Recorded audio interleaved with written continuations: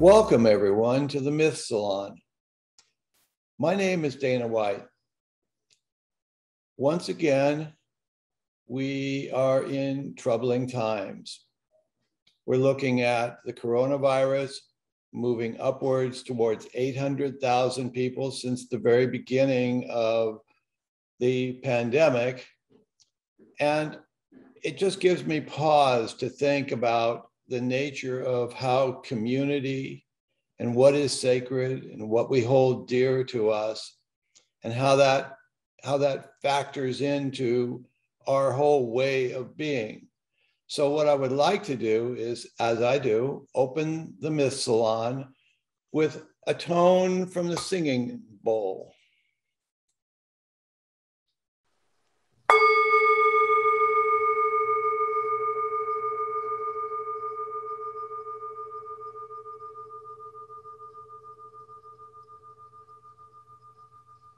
People throughout time and history have always had an impulse towards making the world sacred and finding divinities where they could. And whether those divinities were in nature or in the whole virtue character of existence, it is one of those attributes of the human psyche that, as Joseph Campbell observes and Lionel Corbett, we have a religious function within the human psyche. And so tonight, what I would like to do is open with another reading, as I did last week, from the Tao Te Ching. I thought, given the nature of what we're working with tonight with Athena and Arachne and weaving, that I would read the verse 15, which is entitled Weaving the Way. The Tao is as ancient as existence itself. The most venerable masters evolved in relation to the Tao, a response to encountering the complexities of life and being. Their contact with the simple elegance of what is so must have been profound and unfathomable. For the surviving traces of their wisdom point to the subtleties of the Tao, but stop short of explaining them. Mysteries cling to every fiber of existence, no matter the tenacious character of their inquiry. To pursue the Tao, they must be as fluid as water, yet precise and deliberate, as if weaving a path across thin ice. Cautious, like a warrior alert to possible threats. They must be reverent and courteous, as if meeting honored guests. Flexible, the way flowers bend toward the sun, pure as an unblemished newborn, as receptive as an open valley and empty as a cavern. They must be selfless and as humble as sand beneath the waves. Waters, once cloudy with sediment, settle with stillness, becoming clear, able to nourish and reveal. To experience the Tao, as the ancients did, follow the manifestations. Observe the choices emanating from the still point of the here and now into infinite possibility, mindful that the right path to take will come forth once the compass of the senses has been silenced. The ancients never sought fulfillment from the Tao. Participating in the changes manifest was sufficient, a reward in itself. Stitched from the threads of the Tao's sublime mystery, the fabric of existence guides and shelters the sage wherever he goes. He never wants for anything. Empty and available, the sage is patient and present, weaving the way towards the eternal unfolding of the Tao. So I'd like now to turn that over to my very good friend and colleague, who I'm going to say to the audience and the rest of the panelists, be easy on Will. He's in Germany right now. It's 2 o'clock in the morning. So we welcome you, Will. Thank you from across the seas and the time zones. Welcome to the Miss Salon with Dyane Sherwood. Thanks, Dana. Expected to be back in LA by now, and expected to be joining some of you for lunch next week. Didn't expect to get stuck in Germany. I'm here recording a couple episodes, 5 episodes for a TV series on myths for ZDF, for a German TV channel. But tonight is a really special night, and not only would I never want to miss tonight, in part because of the conversation and who's here. This has also actually been really relevant to the conversations I've been having all week with the producers of this TV series. There are 2 episodes, one on the Amazons, one on Pope Joan, and the main focus of both is about the feminine in 2021 and in the 2020s.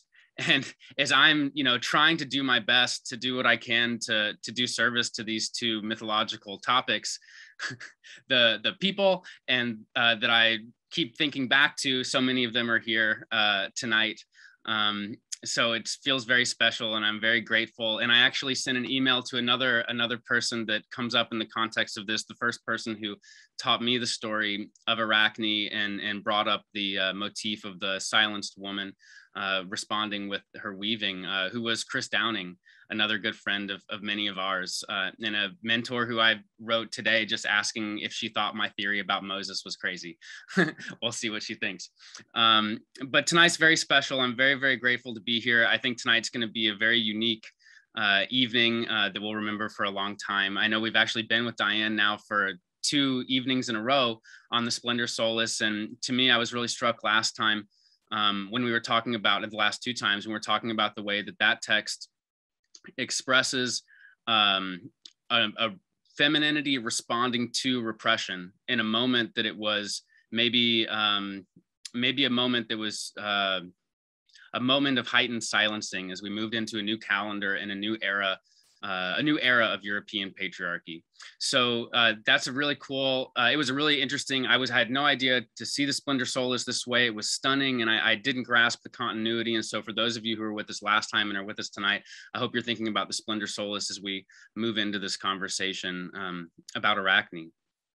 And as we have several new people, some people that you may not know tonight, I hope y'all will be with me as I go through the details of all the bios tonight, and maybe a little bit longer than some of the others. And I also want to note that we missed Dennis tonight. Of course, we always want to have him with us. He is fine and well. So with us tonight is Mary Dougherty, a Jungian psychoanalyst and art psychotherapist in private practice in Chicago.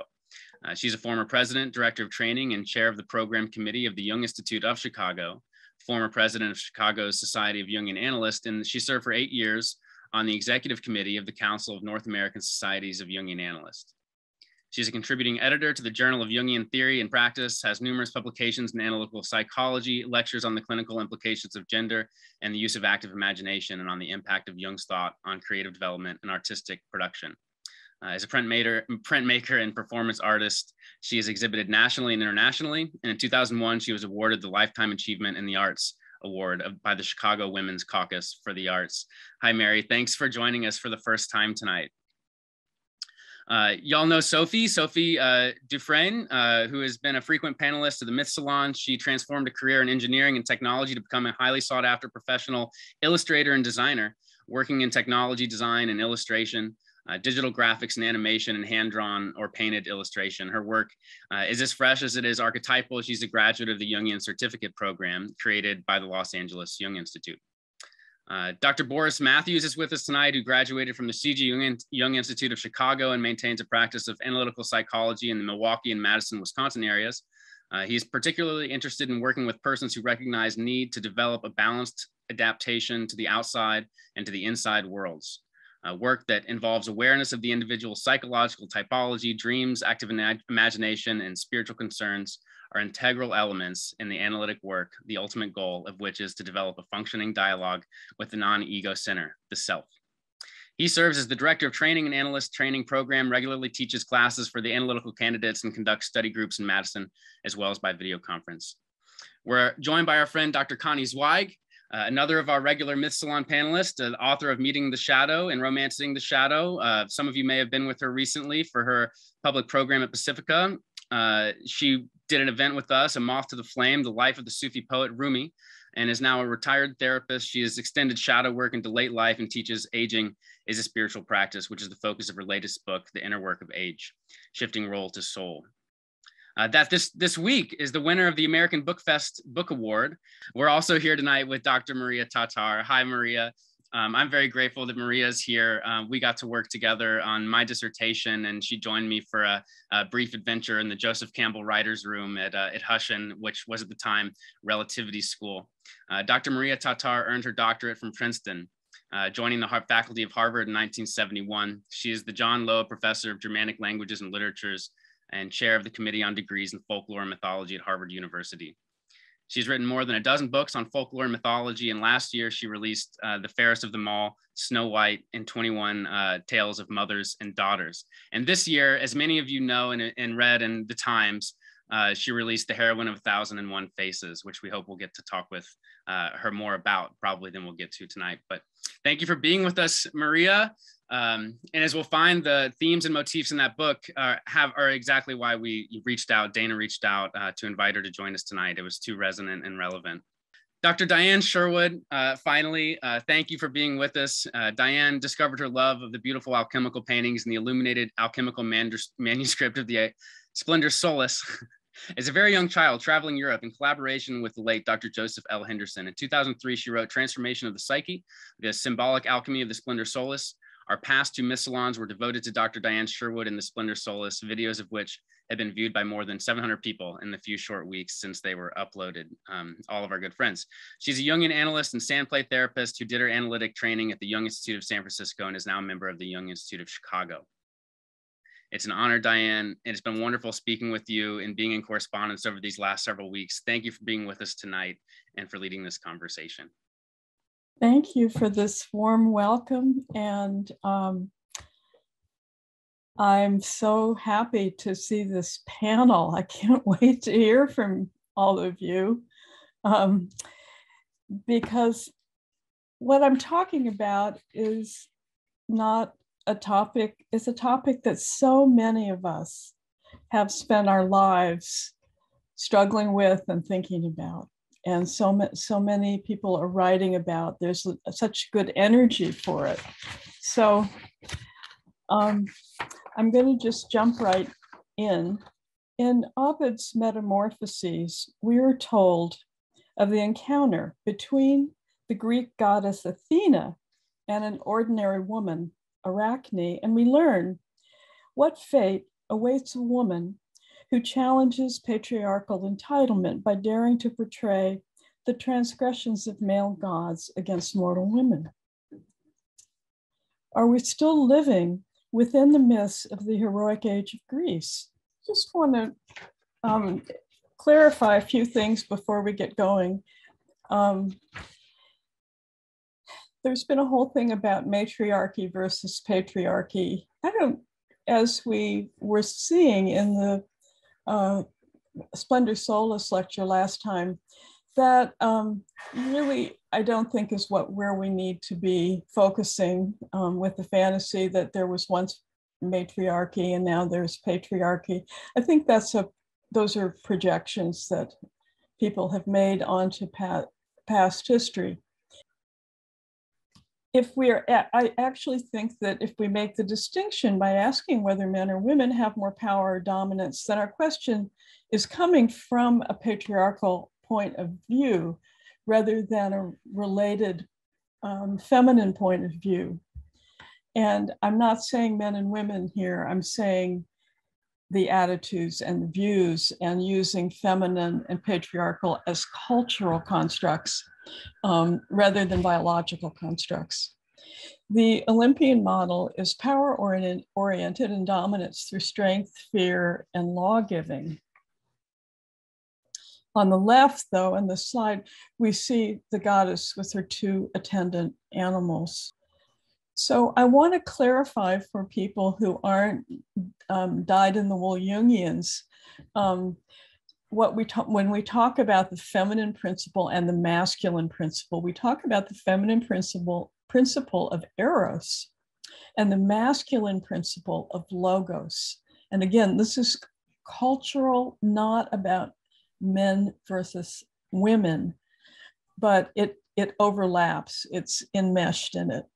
So the feminine principle of eros is related, connected, receptive, subjective, empathic, not passive. Receptive is not passive, it's very active. Feeling, we talk about the feeling function. It doesn't mean emotion.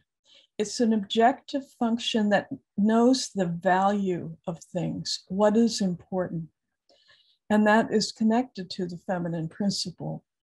Numinosity inhabits one's daily life. The earth is sacred. These are all things that are connected with it, but not essential. A woman's body and all bodies, all living things are sacred. And we learn from nature. So that's that receptivity to be patient and observe and learn.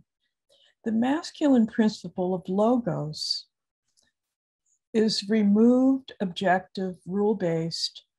The Olympian model is that the gods don't have to follow the same rules as humans. Thinking is an objective function, but of course, without values, thinking can be applied to anything. The idea is in the masculine principle, spirit comes from above, from the top down. And then more recently, this idea that the earth is for humans to use.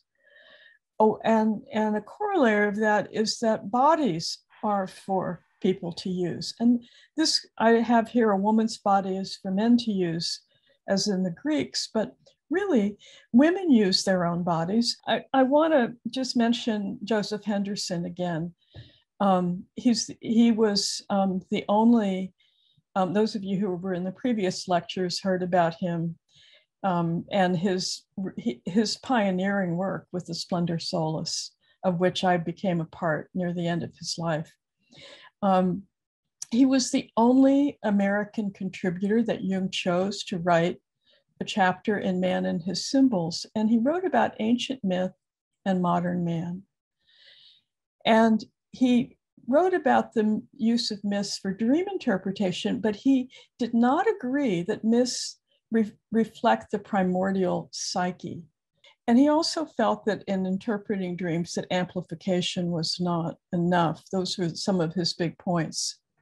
This is a painting that he made at a crucial time when he was in analysis with Jung. And he actually loaned me his painting so I could scan it. I couldn't believe it, but he did. It was very generous. It was recorded by Ovid around 1 CE and his long poem, Metamorphoses. And so this was a long time after the story took place, but we really don't have an earlier source for it. There must have been, but we don't have that. And it's a pretty small, it's just a few verses, and yet it's grabbed our imaginations. Now, in Ovid's story, Arachne was a young woman living in Lydia in Asia Minor. And I want to show you some things on this map so that you can get a sense of where things are. You can see where Troy is in the Trojan War. And Lydia is across the Sea of Marmara between the Black Sea and the Bosphorus. So it's this area right up here and to the upper right. And then if you look, Athens is quite far away from there. And the Peloponnesus is even a little further, where you can see with Corinth and Mycenae and Olympia. And then Mount Olympus is there, you see, in the north, closer to Macedonia. So when the Greeks were traveling to Troy, you can see how they got stuck there because it was so far away. And Lydia was even further. But if you can't see it on this map, but at the very bottom center, you can see that there's some writing that's cut off. And just below there is the island of Crete. And while we're looking at the map, I want you to just keep in mind that the people from Crete settled, they were great traders, and then they started migrating, and they settled all the way up in Lydia. And so from hints in the poem and things that we know about the migrations, the colony in Lydia at that time was made up from migrants from Crete. So in the story, she's a young woman who's a master weaver, and she's living in Lydia in Asia Minor. And her fame reaches the goddess Athena, all the way over there in Greece. And Athena was honored by the Greeks at that time as the bringer of weaving to humans, among other things. And so Arachne's fame threatened the proper order of the world. The gods must have superior power and skill compared to humans.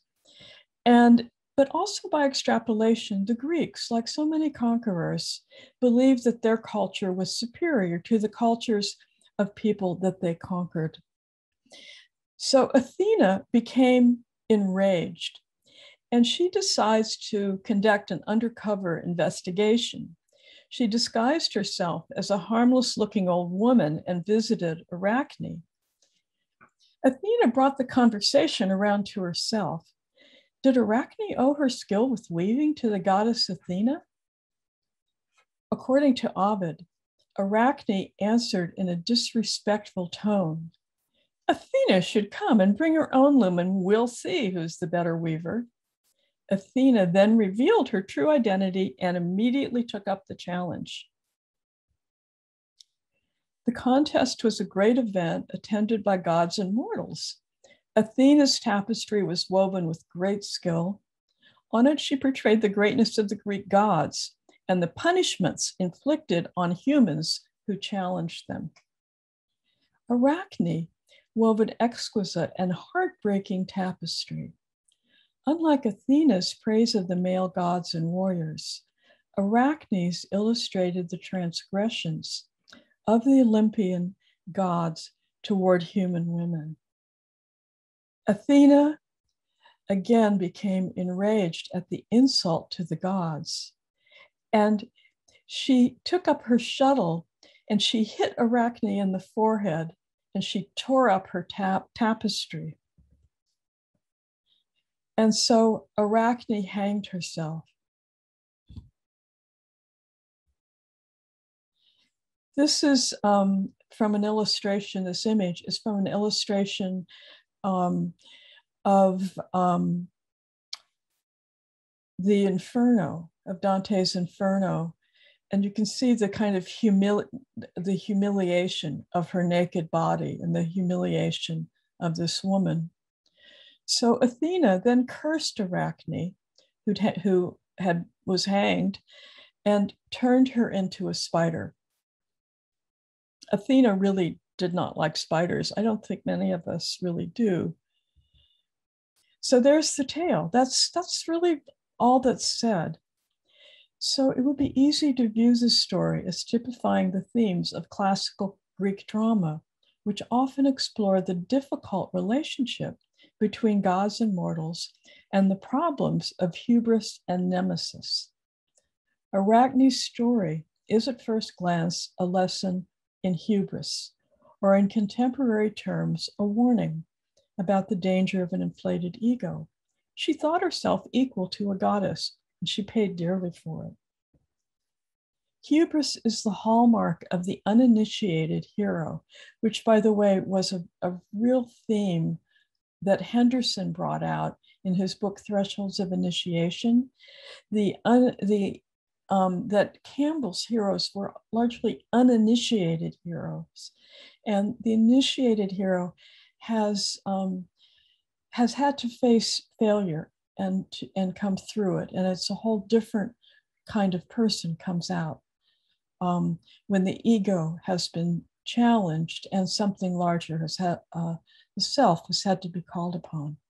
So hubris is the hallmark of the uninitiated hero who must experience and learn from failure in order to develop maturity of judgment.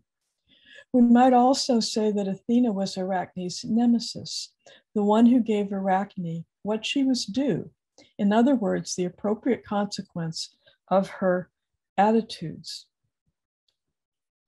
But if we go beneath the surface of the tale, we can remind ourselves that the gods and goddesses were represented primarily in human form, and they transgressed the rules of human society. Their myths are full of lust, envy, pride, selfishness, trickery, impulsivity, lack of remorse, and the need for vengeance, all of very human. So let's talk about Athena. I love this image of her. The Greek, and go a little bit beneath the story. So the Greek poet Homer wrote of the gray-eyed Athena. She was beautiful, strong, and much loved by her father, the most powerful god Zeus. She was benevolent toward humans, bringing skills and culture, and she also was a support to the Greek heroes who went to fight in far-off lands. She was always one of my favorites, a model of strength, and I thought independence. We think about her in the modern psyche. I think she's popular with a lot of strong women because she was strong.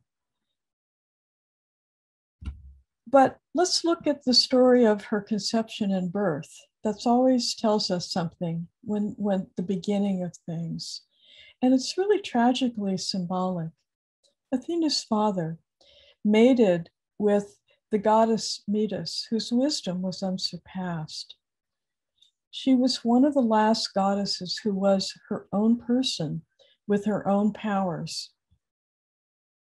In some versions, Metis had helped Zeus to overthrow his own father, but usually it's Rhea, his mother, who's the one who does that, who tricks Kronos so that he doesn't eat Zeus.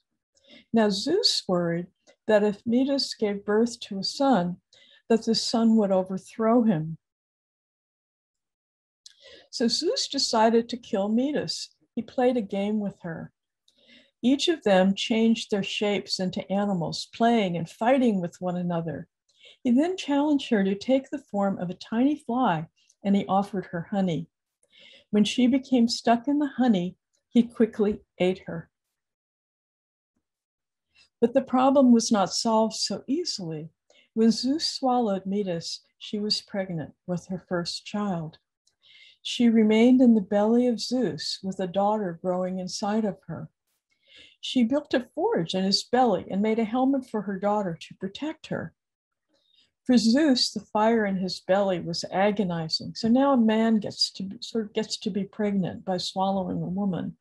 Finally, the pain was so great that he asked to have his head cleaved with an axe. When his skull opened, he gave birth to Athena through the top of his head. She's born regaled in full armor. The girl child Athena was wise, noble, beautiful, and heroic. As Karenyi pointed out, she's the ultimate father's daughter. She's born from his head, which I interpret to symbolize that she's a male fantasy. She doesn't come from the feminine, she comes from the father's head.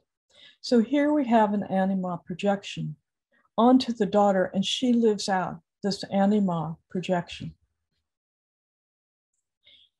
In Greek culture, Athena took the place of goddesses and their mysteries in the cultures conquered by the Greeks. The goddesses symbolizing the sacred feminine were demoted to a motherless daughter in service of her father. So in a way, she swallows up all of the functions of goddesses to be within the patriarchy.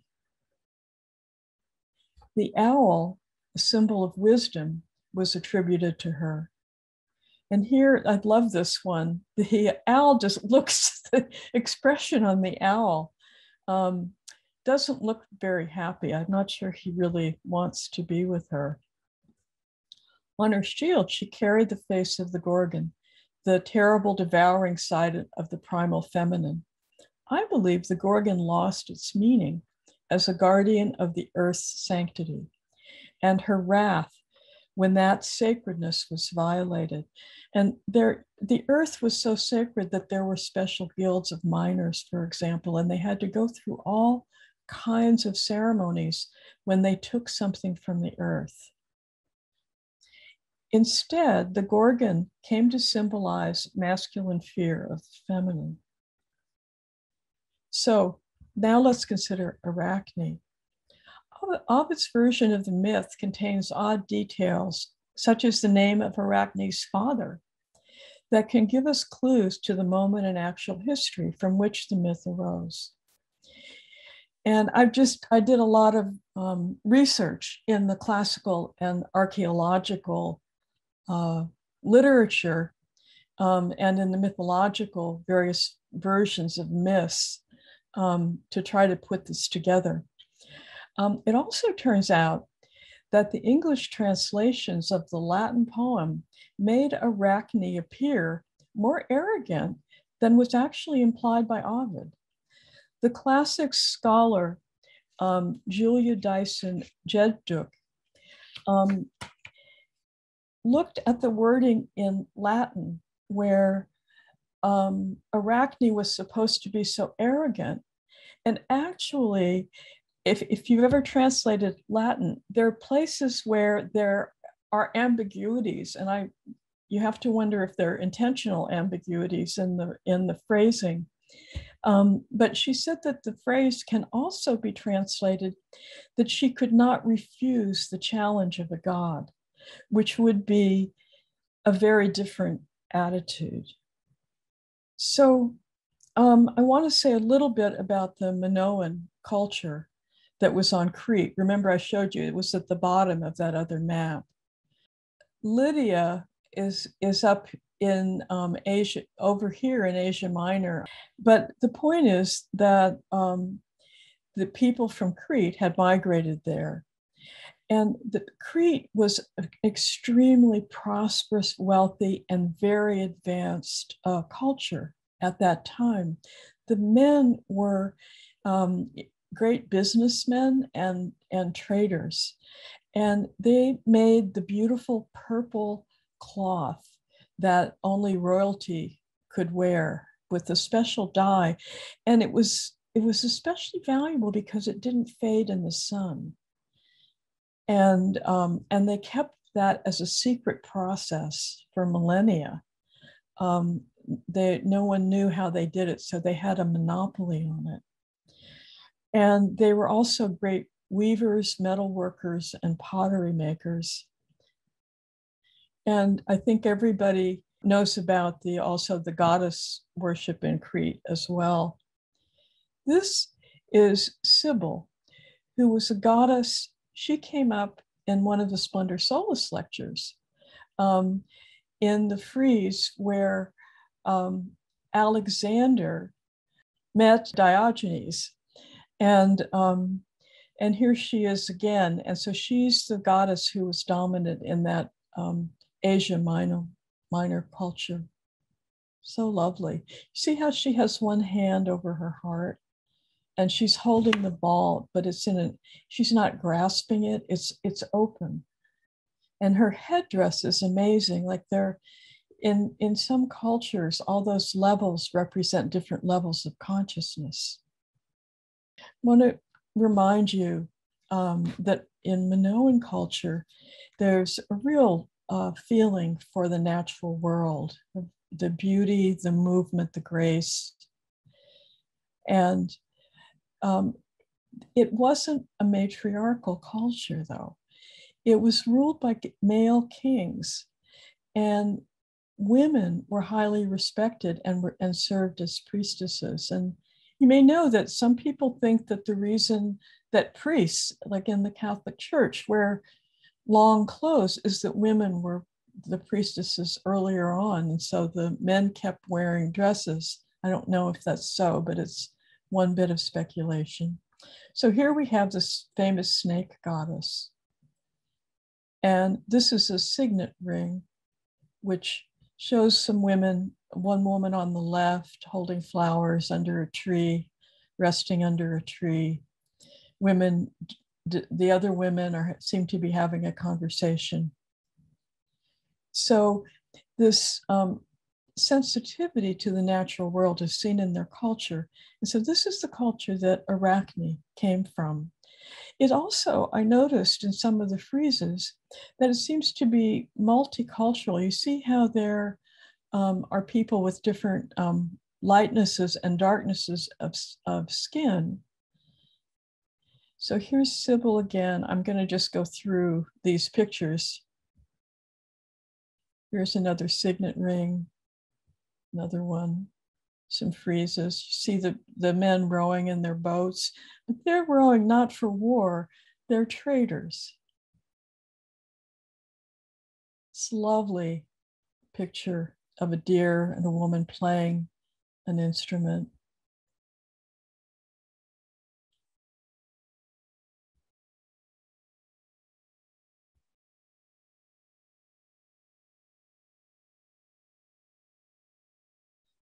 This is really beautiful with perhaps the moon and the two birds. Okay, so I'm going to stop sharing there. This is my imagination, but woven in with historical and archaeological facts. So by transforming Arachne into a spider who would weave forever, Athena silenced her, but, we might imagine, unwittingly cursed her with immortality. Weaving together details from Ovid's vivid poetry with archaeological research, I have imagined that Arachne wove her own symbolic Cretan hieroglyphs into her webs, filling cave after cave, and that these have been discovered. I present here a preliminary translation. I am a creature of silence, yet I have a tale to tell. I am a weaver, a listener. I am sensitive to the smallest vibrations, to the sound made by a graceful gesture, or by the tiniest insect creeping along a leaf. I was taught at a very young age to observe how things are done. I watched not just once, but many times in different contexts. I learned what was essential and what was incidental. I see from many perspectives, and I notice the way muscles are tight or relaxed, how the trajectory of a movement is related to the whole body, and how movements can create images without the mover being aware of it. Those images remain invisible without a medium, but I have the gift of sight. Images created by unselfconscious movement remind me of playing in the sand by the river very long ago when I was a young girl. Sometimes I would dance and twirl and then see the pattern my feet had made on the sand, circles and spirals, wild and messy ones. I would draw in the sand, letting my arms and fingers move where they chose, rather than with a pattern in mind. I would decorate them with small stones and flowers, with ribbons my mother had woven in my hair. had ever caught my eye. At other times, I gathered twigs and crisscrossed them and stood them up, taking a spider's web and stretching it between. My grandmother laughed as she shared my joy at play, and though she said nothing to me, she saw that I had the family gift as a weaver. It wasn't long before she had me sit with her and help her in small ways as she spun and carded the wool. Our family belonged to a guild of weavers renowned for the fine quality of our cloth. The merchant guild traded our textiles throughout the Aegean and into the Mediterranean. We took pride in the care, focus, and integrity that we brought to our work. In those days, work was sacred, and each guild had prayers and ceremonies known only to its members. We prayed to the goddess Cybele at dawn, and we danced and made offerings to her at sunset.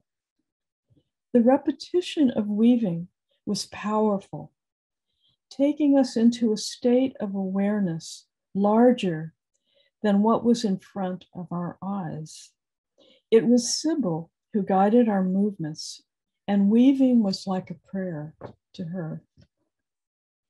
All of this may seem strange to you, but long ago, this is the way things were and had been for as long as our story keepers could tell. Our people had migrated to the coast of Asia Minor from Crete, Ariadne's home, and we brought with us the love of dance and games, of music that stirs the heart and beckons the body to move. You've not heard our stories, nor of the poets of ancient Lydia. They did not sing only of war, but also of the beauty of nature and praise of the mystery of life, of gods and goddesses who were part of life of earth and sky, and the stories of ancestors. We listened to the plants and animals. We observed and learned from their ways. We placed our ears against the earth to hear the beat of her heart. Our priests and priestesses journeyed in trance to the world below and to the world of the stars above, to bring back wisdom, healing, and portents of the future. Idmon, my father, was not of noble birth, but he was the guardian of our people's secret method for making purple dye. Ovid pointed out that I was of lowly and what he called vulgar birth, and that I had become famous entirely because of my skill. His tone was one of derision. In this, the poet himself identified with me, for he too was of lowly birth and a great weaver, that is, of tales. I became a weaver of tapestries, creating whole scenes that seemed to flow from my fingers, and yet I took infinite care. Just to see my artistry, the nymphs would leave their usual haunts in the hills or near gurgling brooks. They would come down from the vineyards and from the river Pactolus with its golden rocks and cooling water. The water nymphs, the naiads, came to watch with fascination. No doubt you have heard of the great poet Homer, who sang of the Aegean heroes from the city-states on the mainland of Greece. It was not long before my birth when, as Homer tells, they looked across the sea with envy toward the flourishing towns of Asia Minor, when they banded together and attacked the city of Troy, our sister city. Our warriors left to go to their aid. After the Battle of Troy, the Greeks, always with their eyes on the spoils, raided our defenseless cities and villages. We became slaves of the Greeks. Such is the way of the world from time before memory and up to the present time and into the future. The Greeks took our wealth, killed our brothers and sons and grandfathers, and they took the girls and women as slaves and concubines. When we wove cloth for the Greeks, we no longer asked Cybele for her blessings, and thus the quality of the purple cloth. Now, in those old times, gods and goddesses lived in certain places and belonged with the people who lived there. When people moved, their gods went with them, at least for a time. So it was that the mainland Greeks brought the gods and goddesses who lived on Mount Olympus to my home in faraway Lydian Colophon. The ways of these gods were shocking to us because the goddess of the earth had been overthrown, and the balance between the gods and goddesses no longer restored harmony in people's lives and hearts. A great male god Zeus ruled over all the gods and goddesses on Mount Olympus and indulged his lust and aggression with impunity. Olympus was a chaotic and unhappy place, a place without honor, order, delicacy, or reflection. Marriage, the great union of opposites to create new life, was no longer sacred.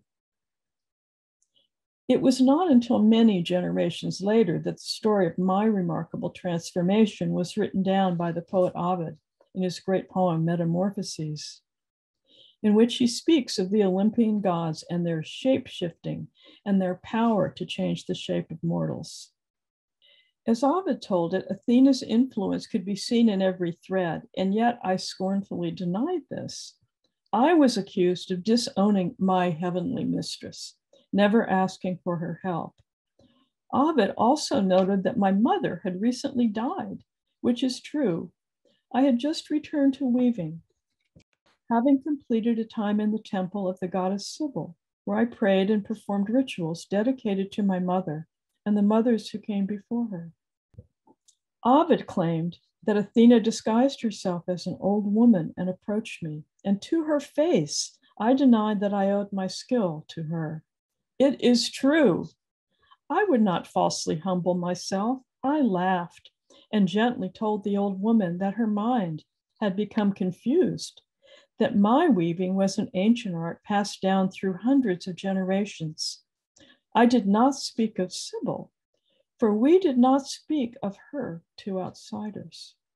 When the old woman pressed me, I teased her that Athena should come and weave next to me, and we could see the result. Thus it was that I, a maid of lowly birth, was tricked by Athena into challenging her. Athena and I were to weave side by side so that our tapestries would bear witness to whether goddess or mortal would be victor. Ovid did not understand the rhythm of weaving, so he did not recreate its cadences in his poetry. He described our contest like the caller at a chariot race. And this is the Dryden's translation. Straight to their post appointed both repair, and fixed their threaded looms with equal care. Around the solid beam the web is tied, while hollow canes the parting warp divide, through which with nimble fight the shuttles play, and for the woof prepare a ready way. The woof and warp unite, pressed by the toothy slay. Thus both their mantles button to their breast, their skillful fingers ply with willing haste, and work with pleasure while they cheer the eye with glowing purple of the Tyrian dye. Athena wove a most beautiful tapestry in praise of the gods of Olympus and in praise of herself, showing that she was chosen over Poseidon, god of the sea, to be the patron of the great city of Athens. Her tapestry was balanced and formal, according to some, even reflecting a sanctimonious calm. Other great feats of power she did show, as well as the way gods punish humans who challenge their beauty or power. Yet I was unimpressed with what she had chosen to portray. The Olympian gods seemed to me impostors, concerned with their own desires and importance. Was I to honor such gods? They were neither wise nor just. They lived in the sky and knew nothing of the spirit that lives in the earth. Was I to kneel before them, make sacrifice, pray to them for guidance? No. Let Athena take her vengeance upon me. It is not for me to praise my own skill. I leave that to Ovid, who wrote that my tapestry was perfect in every technical respect, woven of many colors and threads of gold. I illustrated the way Zeus, Neptune, Apollo, Bacchus, and Saturn tricked and violated maidens in order to satisfy their lust. I confronted the virgin goddess with her father's acts, his transformation of himself into animals, a bull, a swan, a snake, to violate innocent maidens. As gold, he entered Danae's heart. The fair Mnemosyne thought her lover was a shepherd. As I wove my tapestry, I was praying to Cybele, and her compassion guided me to omit the story of Athena's own mother, who had been her father's victim. When Athena saw my tapestry, she was filled with envy and rage. She grabbed her shuttle and beat me on the forehead, that place of my third eye that saw the truth of things that she would deny. Now, Ovid claims that I hanged myself on a beam and that Athena took pity on me. But I ask you, does this fit the tale? No, it shall not stand. In truth, I did throw a rope over a beam, but only to escape her blows. Her heavy armor prevented her from following me, as her powers seemed to dwindle before my eyes. The many onlookers, both gods and humans, gasped. She destroyed my tapestry, but I wonder, could she forget it? She raged on, and not able to reach me, she threw a poison over me. And so it was that I was turned into a spider, fated to weave forever. And so it is that I have lived over these many centuries, a silent observer, traveling from place to place, on the wind, on sailing ships, in the hair of slaves, and in the silks of royalty. So that's my little imaginary story of her getting to tell her own story. But it's based on things from my research as well. I want to make a few comments about the psychological aspects of this and then go a little bit deeper. And we'll go through this fairly quickly. So I want to ask, is it possible that this pair, Athena and Arachne, constitute a psychological complex, a pair of polar opposites? Might Athena have envied Arachne, who lived in a nurturing world where women had their own power? Athena was born with armor, was never held or nurtured. Her mother's wisdom and identity were swallowed by her father, symbolic of the plight of too many women. What then can they offer their daughters? If we can recognize the Athena and the Arachne within ourselves, then we have identified a dilemma. I wonder, are they irreconcilable? Might they begin to recognize value in the other, perhaps through the wisdom of the body? The myths of the Olympian gods reflect a profoundly different ethos from the Greece of the mysteries, of dream incubation, of the wounded healer Chiron. The Olympian myths teach us about the shadow qualities of power, envy, and lust. They captivate us because they are part of the fabric of Western attitudes and culture and of human nature. In more than one therapeutic process, I've observed a transformation of Olympian attitudes and the redemption of feminine qualities and values. This is in both men and women. New myths, new deep structures of psyche may emerge during treatment. People come up with their own stories that are like myths. Now, Francis Cornford made he was the great Plato scholar at Oxford. And by the way, he was also Joseph Henderson's father-in-law. And Joseph Henderson was kind of adopted into their family. He really felt like they were more his family than the one he grew up with, who were bankers. And Francis Cornford, in his book, From Religion to Philosophy, describes the transition in Greek culture from the fate that was a part of nature, represented by Moira, comes to be thought of as enacted by the sole will of a supreme personal God. In other words, becomes an act of legislation. That's his quote from him. So this is a huge shift in consciousness. Later in the same work, Cornford writes, for lack of the mystical link of communion, the Olympian recedes from man as well as from nature.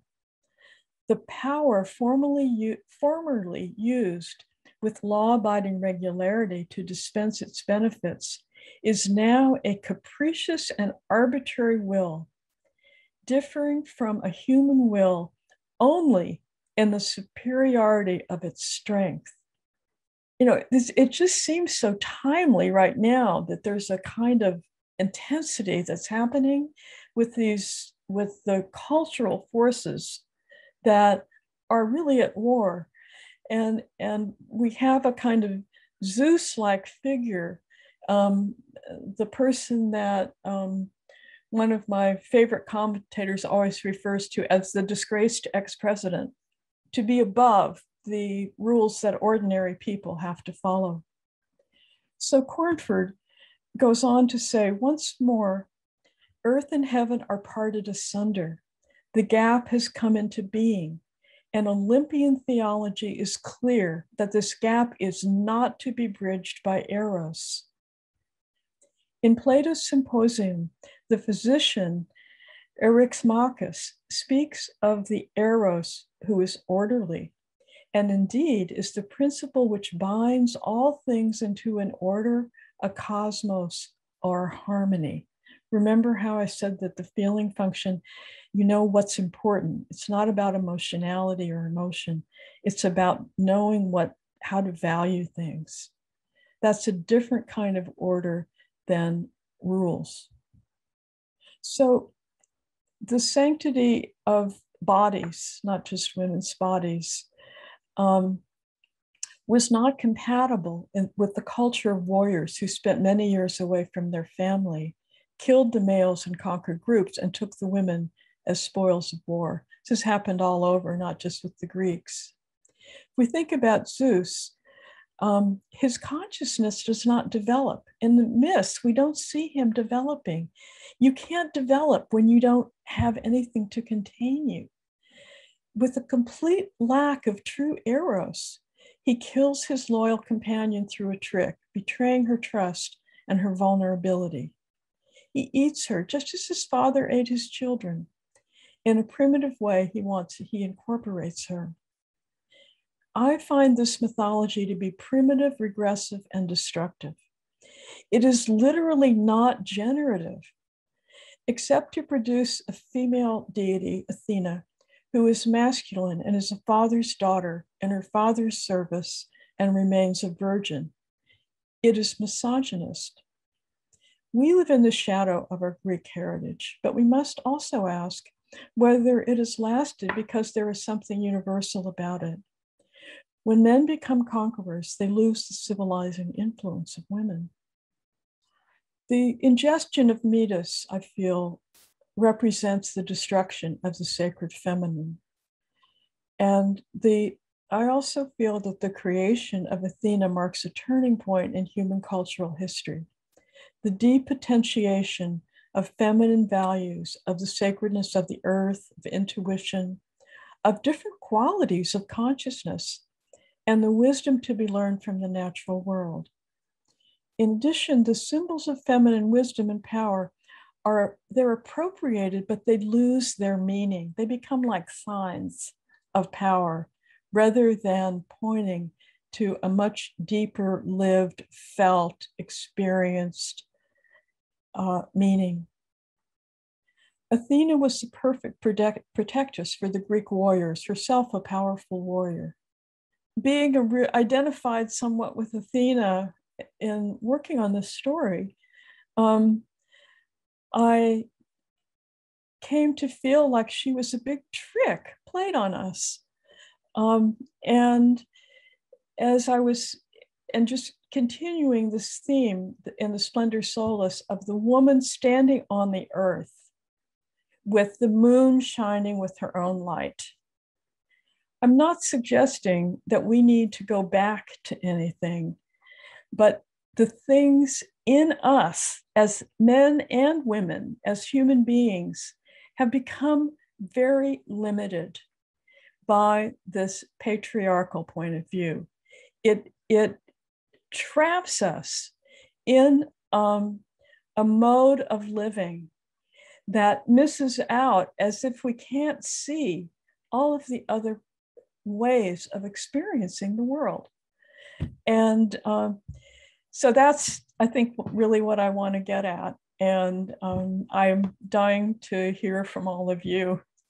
Thank you, Dyane. Gosh, and so am I. And you know, I definitely have lots of thoughts and reflections, and you've been so inspiring with this. And one thing I just always love are stories that demonstrate how a deeper research into the material, into the myths, and into the psychology of the myths can lead to more profound and exciting tellings of the stories.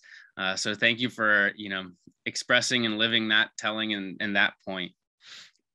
I'd like to, you know, just open it up to, I don't know, I'm sure everybody will turn off their mute button at once, but would love to open up to anybody who has a first thought they'd like to bring in.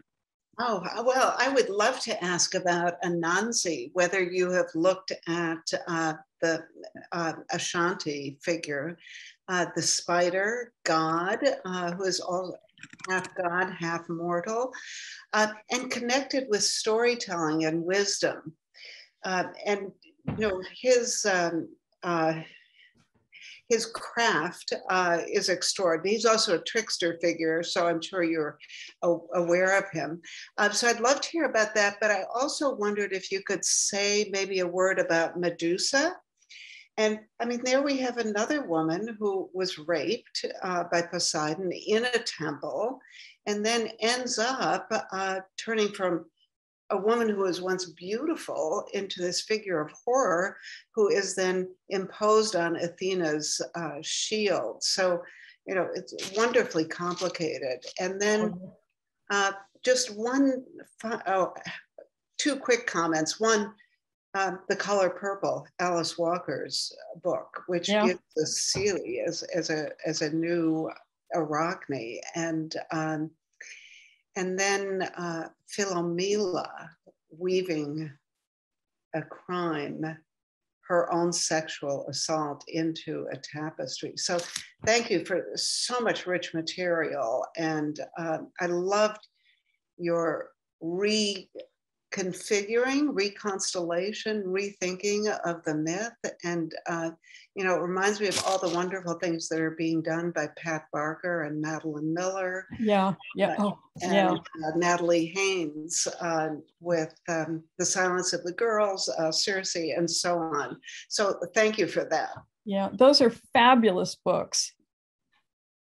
They're quite extraordinary. And suddenly you see that the whole story changes as soon as the perspective changes. And, you know, the fact that you can see inside the minds of the characters, which is something you can't do with the myths. You don't know much about what is going on inside the heads of the characters, save for Zeus. Since he gives birth.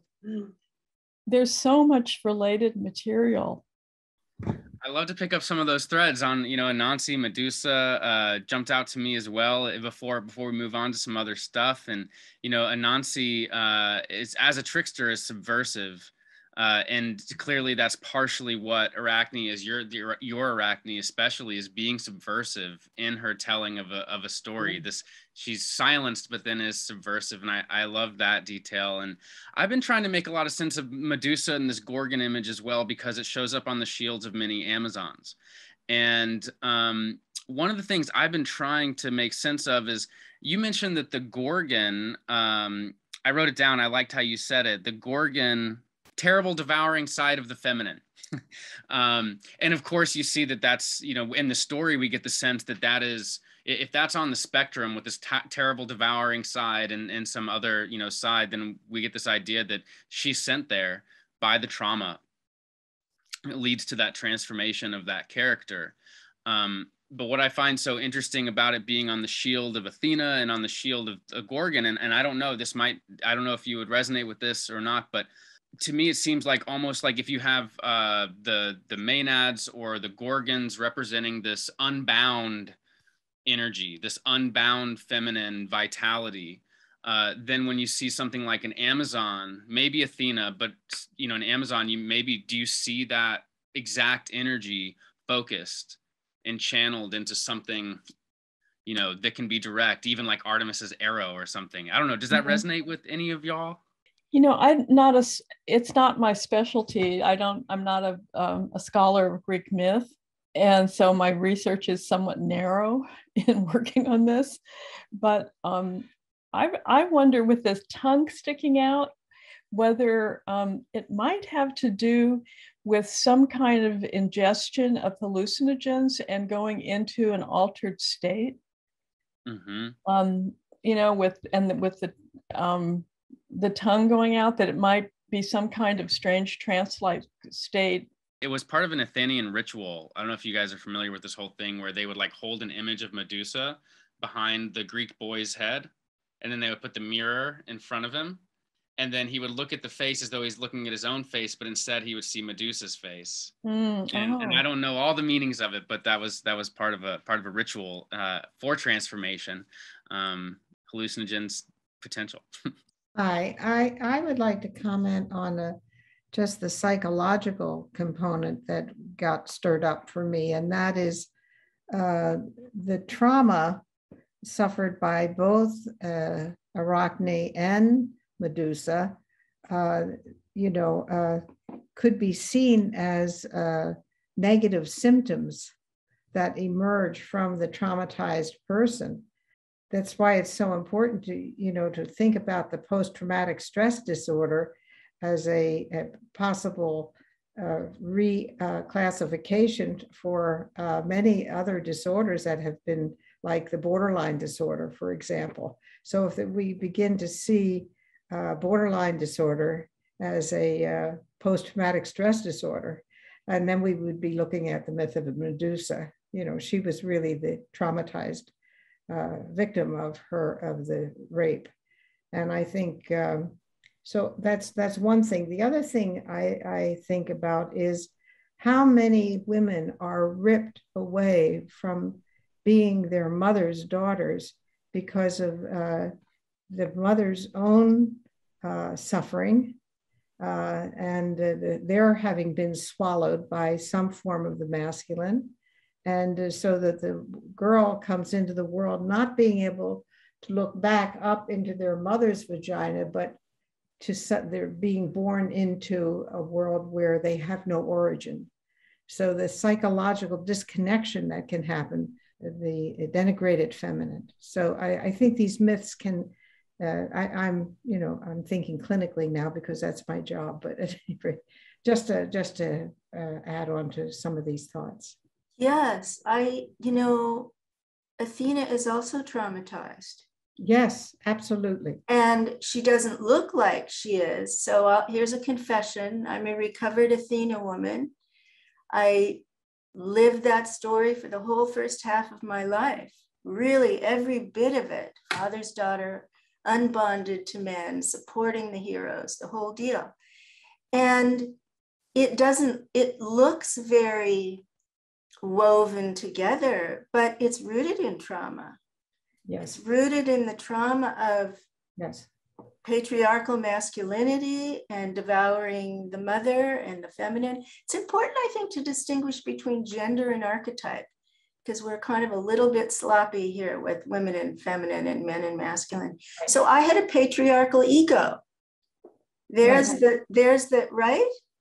And it's not only men who have patriarchal egos. Right. Yeah. So when I was listening and I was kind of imagining this psychological relationship between the two figures, and I was kind of feeling into who am I identifying with now in the story, right? I'm not identifying with Athena anymore in the story. I remember what that was like. And the envy, it's so much about envy. Yes. But then there's this strange thing where Arachne hangs herself, right? Self-destruction after being kind of annihilated by the patriarchal woman, goddess. And then she's reborn. So there's this death and resurrection kind of theme. And what is she reborn as? The ultimate weaver. Right. Which is so paradoxical when you think that it's, that that the competition came out of envy. I don't know. Do you have any thoughts about that? Well, I just want to clarify one thing. The idea that the father's daughter was the result of a swallowed mother. And so the feminine, and I agree with you, we're mixing terms here, but many women have been swallowed so that there was no woman to identify with. Yes, so that was my experience. Well, it was also mine. I had a different experience than you, Connie, but the destruction of our mothers and this is true for men too. They also don't have mothers to identify with.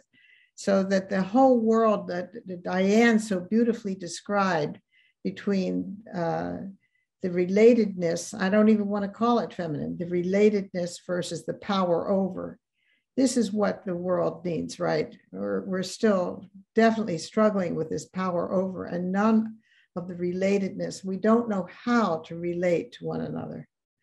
And that's our struggle. You know, I mean, I'm going to just share one thing more, and that is my own daughter refuses to be vaccinated.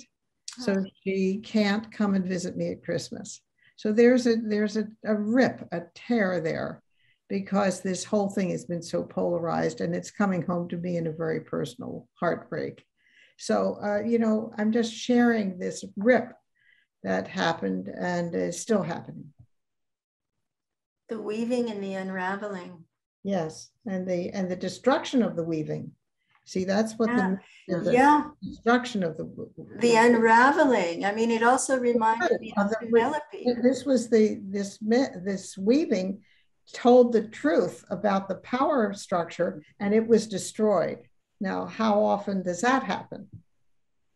And it's fascinating to me that the story stages a contest about creating beauty. I mean, if you go up the Trojan War, how did it start? A beauty contest and this kind of rivalry among women. So what do you make of the fact that they're competing with each other? They're using their craft as a form of competition. It kind of changes the game. What about the domestic crafts? Well, I think intrapsychically, you know, these two parts of us can be very split off and in a way competing with each other in a way. And you know, the kind of the way that the power over part and the more connected to the feminine part in me. I mean, I've had to work really hard to build those links. Those bridges.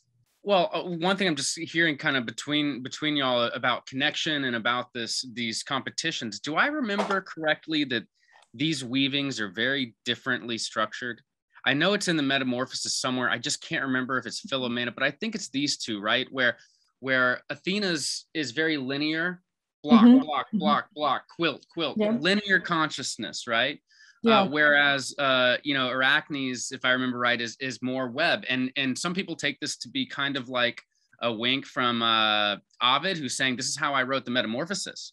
The Metamorphoses, unlike the Aeneid, which is linear and hypermasculine, here's the Metamorphosis, which is itself fluid. Which is itself moving, and one story goes to the next. And by the way, thanks, Dana. I think you supported one of the versions of the Metamorphosis I got to see in Santa Barbara with the pool on stage and that whole thing, which some of you guys might remember that one with Freud and everything. But I wonder if that's meaningful to you, where you see this instead of a linear structure, a web of connections. Is this an important metaphor? Yes. For connection. I see that in my own writing. Over the decades, how the writing style has changed. I don't write from my mind anymore.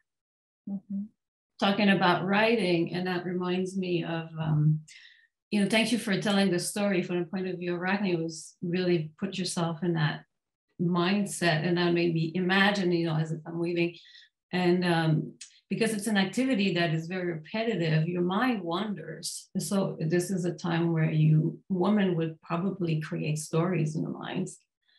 And I wonder if, not only you tell me, I don't know about the history at that time, but I wonder if the myth or Athena appeared because there was a need in the psyche for that type of goddesses, because the women were now being more impacted by a negative masculine, or they might be developed an animus, or there was a negative animus, and then the animus is responsible for a woman spinning or weaving a story that then, unconsciously.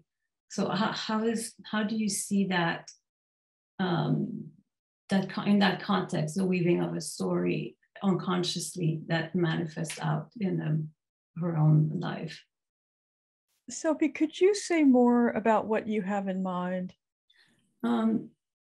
What I have in mind is that, I can actually read you a passage from Barbara Hanna's writes a lot about the animus, and she has a couple chapters where she's talking about women's plots, as she calls them, where, let me find this. She said, weaving the plots of lives is like weaving in general, as indeed being a feminine activity. The goddesses, not the gods, wove the web of fate. So weaving belongs to the feminine principle per se. But through the anima, men are no less involved in weaving unconscious plots. A little further, she says, plots are an extreme case of just this compartment psychology in women. The hook on which a plot forms is usually a strong wish for something that is incompatible with conventional morality or with our usual point of view. What I mean to say here is, as difficult as it is to see, there's a, yeah, she does mention also eros. She says, when a woman offers such hooks, alas, a frequent enough occurrence these days, she is not living by her principle of eros at all, but has allowed the goals of her animus to become her own. So that there's that perhaps this story portrays the struggle of a woman who might be weaving a plot unconsciously, and so bringing her own demise in a way. Doesn't anybody prideful kind of weave their own demise right into their own? I have my pride has woven my own narrative right into that destruction of my own pride. So that's an interesting question. Oh, yeah. I think that's what makes Arachne so heroic, is that she dares not only to compete with the goddess to create a work of beauty, but also to call out the gods for their behavior.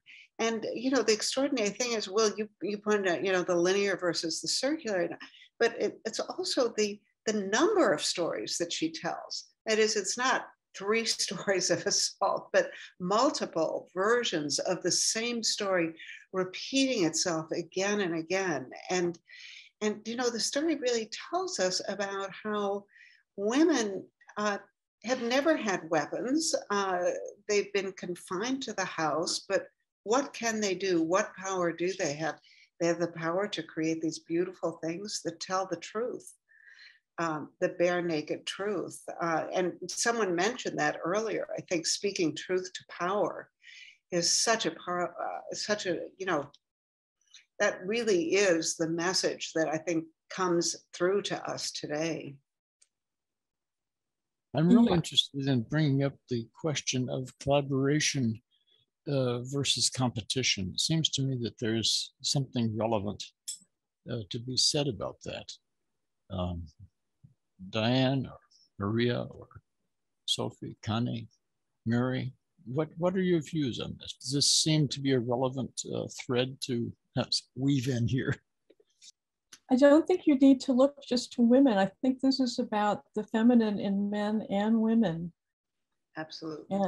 And men suffer just as much in many ways. I was not gendering it one way or the other. Yeah. I like the word related, as you used earlier, related versus power over, Dyane, just to go back to your original concept. And I like Boris's comment of a collaborative rather than, what was the other word, Boris? Competitive. Competitive. Yes, I think that those are the operative words that our culture needs to revalue. Mm-hmm. You know, and I think women aren't supposed to compete, but of course they do. But it becomes very shadowy. And I was thinking about the Navajo woman puberty rite, the Kina Da, and in that, the young woman runs a race with all these other young women. Only the way it's set up, she is always the winner. But she has to practice and run a race and compete with the other girls. And I think that's terrific. That's just one aspect of honoring. There are different aspects of honoring her as a female. And that's one of them. One thing I wonder about the spider is if, you know, while on one level we might see it as a punishment, on another level it's just a symbolic alignment of this woman with the spider, you know, and it's just pointing to what is the spider, right? And so the spider it's always a mother spider, you know, we're always thinking the dad's eaten, of course, as we know from the myth of Gilgamesh, right? Gilgamesh doesn't want to be eaten by the spider, and like the devouring mother who devours. And this is, by the way, the scariest mother there is, scariest feminine there is the spider mother. That's the one that literally eats her mate. You know? Actually, the spider mother, I was thinking about Louise Bourgeois, Yes. you know, and her mom is a positive spider in her case. Yeah. And her family was a family of weavers. They were doing tapestries. So I was thinking about her. She was kind of like Arachne. I think she's perfect to bring up in this context. And then also the idea that the web is a thing of beauty. If you look at a spider's web, it's so extraordinary, and they spin them so quickly. And yet it's also a death trap. And I'm borrowing here from E.B. White, Charlotte's Web, as you may have guessed. So the fact that the web, which we can think of as a network and connect with collaboration and all of that, is also deeply problematic in certain ways. But that's sort of the beauty of the symbol, is it doesn't take us in a single direction, but takes us in different directions and gets us to think more and think harder about the stakes in that particular symbol. And we bring to it what we bring to it. So if you're in the male psyche that is a patriarchal psyche that's repressing the feminine and afraid of the feminine, then you're going to seize on the fact that this is the web that's going to trap you, that this is the devouring mother that's going to eat you. And now it becomes, we're focusing on those details. But I'm really interested too. We talked about dichotomies of logos and eros. There's another dichotomy that's very masculine and feminine, which is mater and pater. Mother and matter is mater, father and pattern is pater, right? And so when you go to mater, there are some other words that use this root. We get we see it in mat in the Egyptian, which is now back to the fates. This is these selfless, will-less divine order of, you know, what will be. But I'm more interested in matrix, another place where we get this word, and that points us to the web, the matrix of materiality. And this takes us into the Orphic, into the ascetic, into the hyper-masculine, hyper-individualistic paradigm that's been slowly taking over all of Western consciousness until it climaxed in the Enlightenment, and we saw all of ourselves as little bitty atoms separated from everybody like sand, right? And so this, I think, is one of the things that I'm really interested in here, where we actually start to see the web from an Orphic point of view. We start to see it as the feminine prison of materiality that we blame Pandora for bringing us into. And this is, I think, one of the real masculine nightmare interpretations of this material, which points to maybe what Athena is representing when she confronts Arachne. Well, and Cornford talked about this, that like how that split happened between the nature and logos, how that at that point in time. And I think you're talking about, it's not the same, not going back, but there's something new energies coalescing. Yeah, I think that this shifting of maybe this dichotomy of matter and pattern is unfortunately, I mean, we can see it in these other philosophies, right? Like in the Stoic philosophy, kind of, you know, this idea that the male was the fire and the pattern, and literally the fire goes into the woman's womb and organizes all the matter into the baby, because the masculine is delivering the pattern and the feminine the matter that takes the pattern. But then I think that now we're talking about a prison of patriarchal interpretation that has been with us for a long time. Yeah, and it's hard to talk without getting stuck inside it sometimes. And we don't have a way to, well, like you were saying, the web traveling in different ways and weaving might be a way out of that. Yeah, the indirectness, the nonlinear, the network to these, as all of y'all have been articulating, this counter paradigm that, you know, and this is why I was so excited by what you were doing with the Splendor Solace. I'm so excited by what Maria is doing with Heroine of 1001 Faces. And to me, I make a lot of sense of it through Passion of the Western Mind, which is kind of showing this long, and Cornford, you know, probably was an inspiration to that, showing this long trajectory of Western consciousness kind of rising to the height of its individuality and the height of its hypermasculinity as part of a narrative that was setting up an inevitable disruption and an inevitable shadow and an inevitable integration of repressed femininity, because, you know, wasteland is defined by the vitality it represses. Well, I think the Gorgon, I think we're getting the Gorgon. We're getting with global warming and all these storms. It's the wrath of nature.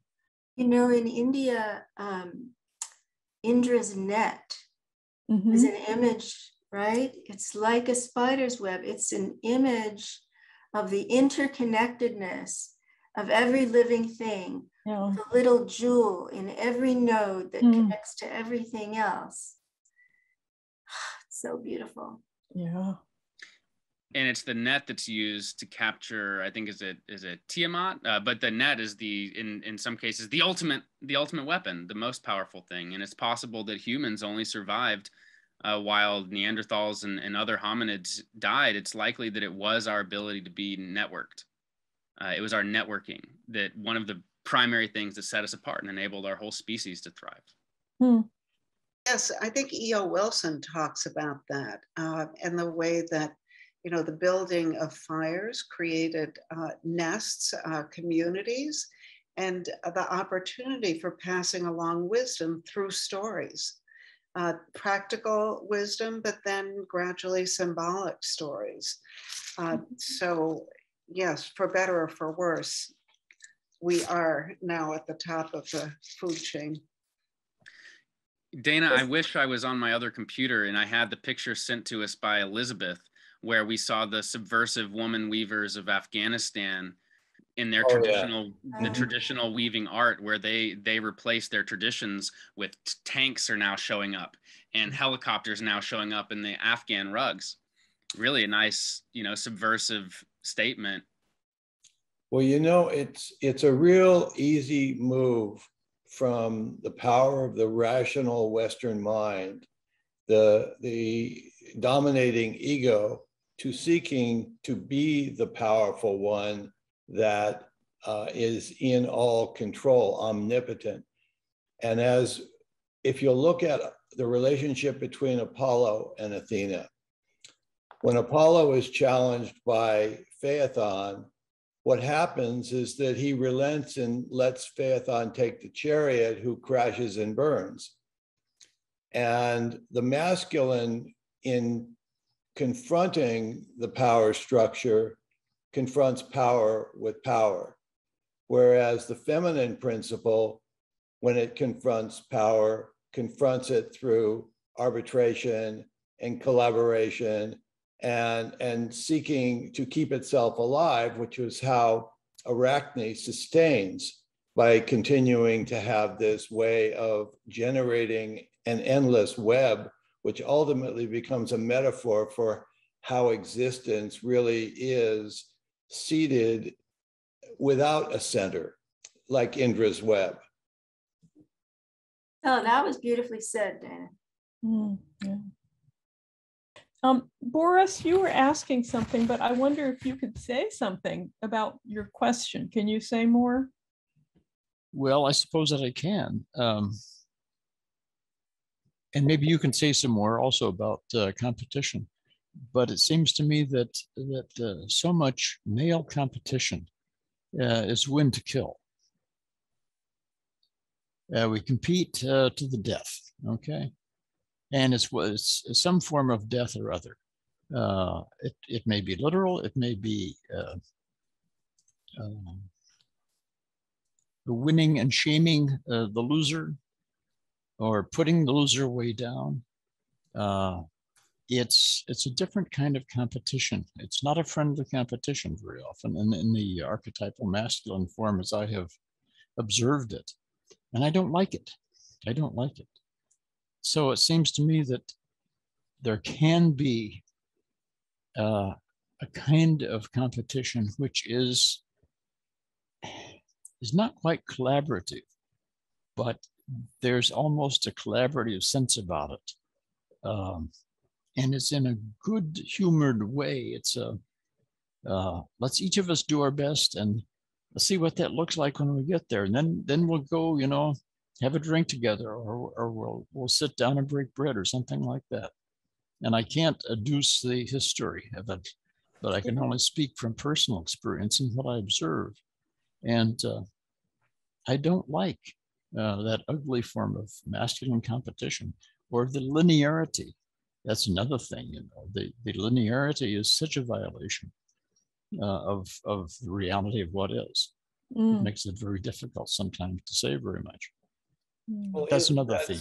Some of the joy of having music be a way that people find themselves finding harmony with one another. Why so many of the myths have a kind of a song, a basis of song.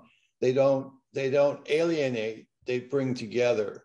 And the idea of bringing people into concert with one another to allow the differing voices keeps all of the voices alive. Hillman talks about having the patronage of all of the different archetypes that are inside us. And the job of the power is to support the weak.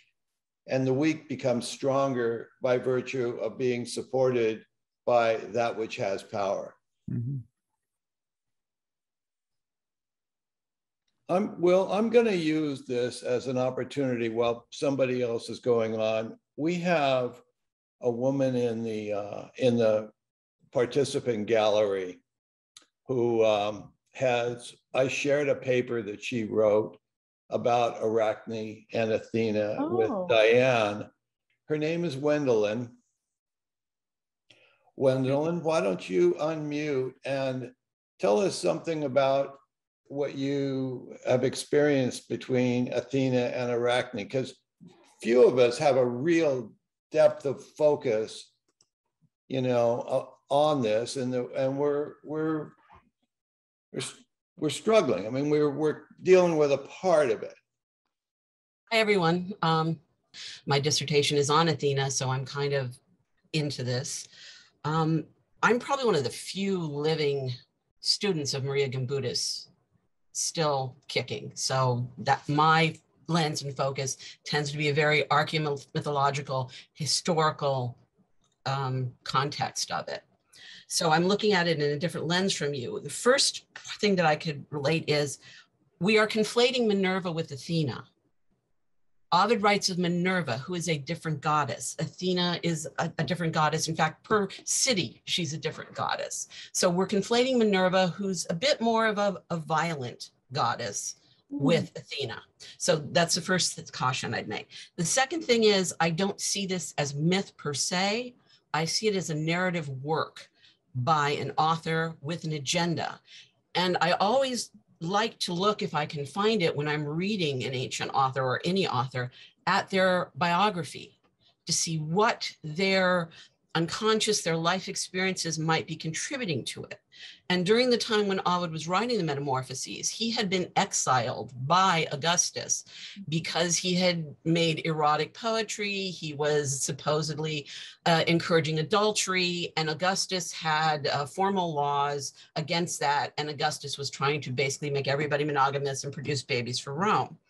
The problem being, Augustus's own family was not acting like that. There was this great hypocrisy. So Ovid sent off to Romania by the Black Sea and proceeds to write these stories that, especially in the myth of Arachne, show the power structure as being hypocritical and all to do with lust.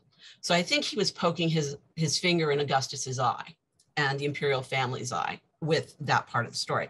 The secondary thing was, then I went down the rabbit hole trying to find an original literary and or artistic pre-Roman example of the story of Arachne. I could not find it until Virgil, you know, who makes like a 2-sentence mention of Arachne. We don't have anything. So I don't see Arachne as being in reality mythologically associated with Athena. I see her as being narratively associated by Ovid for an agenda with Minerva. So that's where I'm coming from that.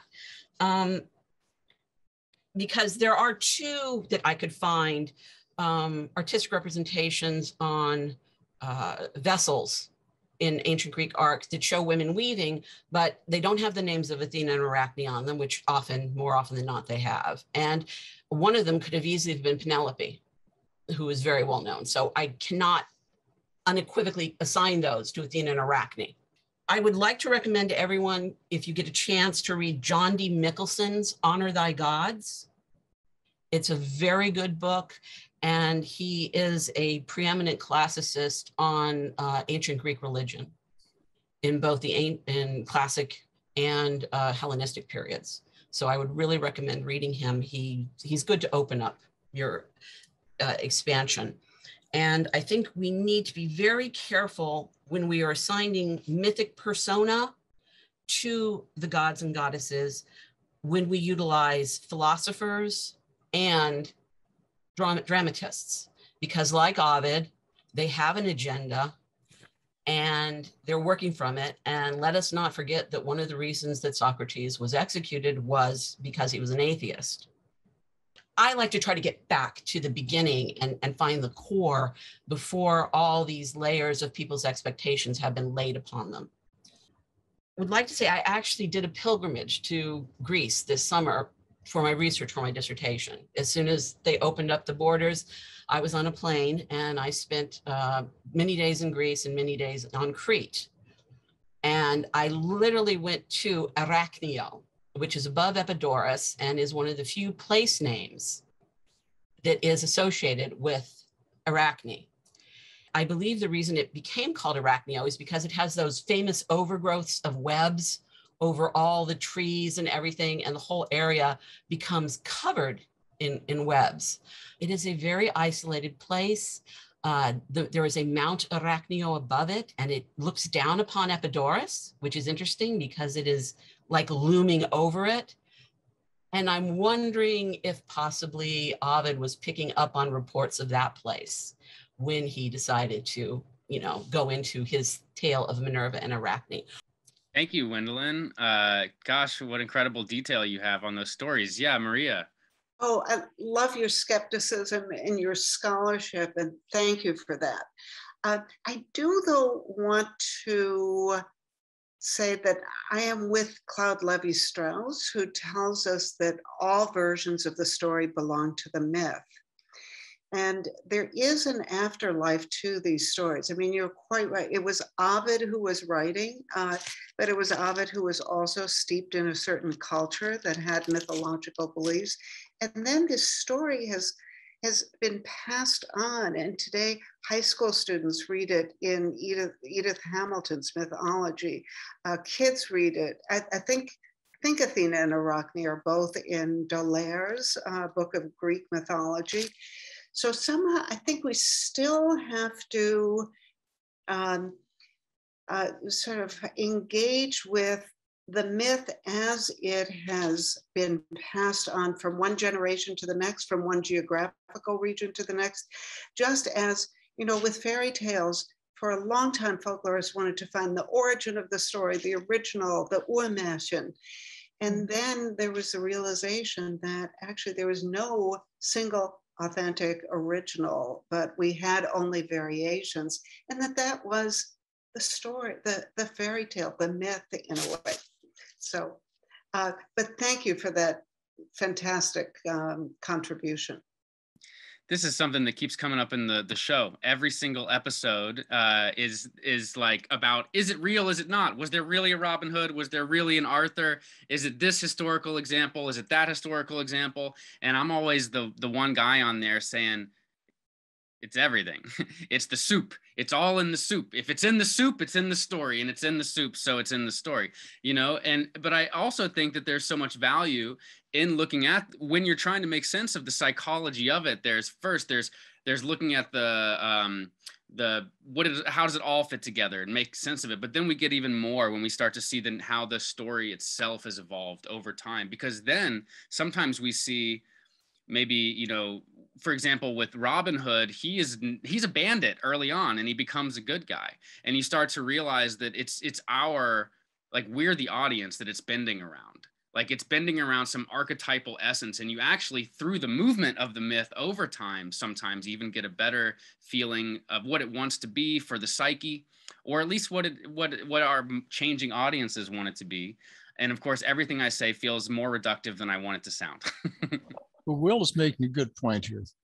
A long time ago when I was in graduate school, that graduate school anyway, there was the idea from a Swiss mythographer, I believe it was, that empirical reality gets assimilated to the archetypal pattern so that you'll have a great person in flesh. And the biography gradually over time fades, and the archetypal core comes out. Of course, that raises then the messy question of where does the archetypal core come from? But I'm wondering if that is what happens with myth. And I think I'm actually supporting the idea here that the myth continues to live because there's something about it that speaks to us, which, you know, our current version may be different from the origin. And I'm all in favor of knowing the origin if we can, because that would tell us something about the way that the psyche had understood, worked on, found meaningful over time, and how that meaningfulness changes over time, which is a very fascinating kind of thing. I would like to read Joanne Koltick's note here. It's so nice to what you're saying. Even when we observe the spider's web night after night, even when it's destroyed during the day, it's still the web by a new variation of it every night as it's woven. What a wonderful metaphor for what we're talking about now in the language of the story we're engaging. And I'd like to be terribly obvious, which is almost embarrassing, but we tend to forget that with the spider, the web actually comes out of the spider herself. Mm-hmm. If that isn't archetypally feminine, what is? Mm-hmm. Archetypally female. If that isn't sort of an image of nature and all the complicated interrelationships of the ecology of nature, right there in the spider and the web. Well, and as we go forward, I'm going to go back to the verse that I read from the Tao Te Ching, that these ancients were looking at existence not through the lens of story, but trying to let existence have a voice on its own and allow the story that they would come up with to stay at the level of story and be revelatory, to have the myth be something that would reveal something about the essential nature of existence, which they call the Tao. Mm-hmm. Back to the collaboration note, that to get here, to get what we have, to have the conversation that we're having tonight, takes a mythologist and a psychologist and an artist and a mythographer. And, you know, so I'm grateful for that. I'm so grateful that when Will and I come up with an idea for a myth salon, and we go forth and we put out a call and invite people, and I can't tell you the generosity of spirit and the gracious nature of people who come here. We have an international audience that is, they're on both sides of the oceans. And I mean, I can't tell you how gratifying it is, but it says something about the spirit of inquiry that's alive in our various cultures today. So I want to thank you, Dyane, for the generosity. 3 times, it's like Hermes thrice great. We have Dyane thrice great. You know, 2 splendor solaces followed up by Athena. I mean, I'll take some credit for that because you wanted to come in here and do this one, and that was what you wanted to do. But I wanted the splendor solace, and we got it. And so I hope you'll come back and be with us again, and you've enjoyed this community. And Mary, thank you so much. What a gracious spirit must inhabit the Chicago Jung community. It's just hard to believe the people that I continue to run into through that. Yeah. And Maria, I look forward to meeting you. We're going to still get together, I hope, on Monday. And Sophie, it's always a pleasure, always a pleasure. Wendilyn, thank you for stepping in, you know, sending me the paper and, you know, bridging the gap between the inside of this and outside of that. So give me a moment. Let's go out with a moment of silence, please. Can I have just one word? I want to point out how related you guys are, how much eros you create in this group. It's your eros that really is important here. So thank you so much. Thank you. Thank you. I'm so honored to be a part of this. It's just all I am is just a part of it. So Will, take care of yourself, brother, and get back here safe.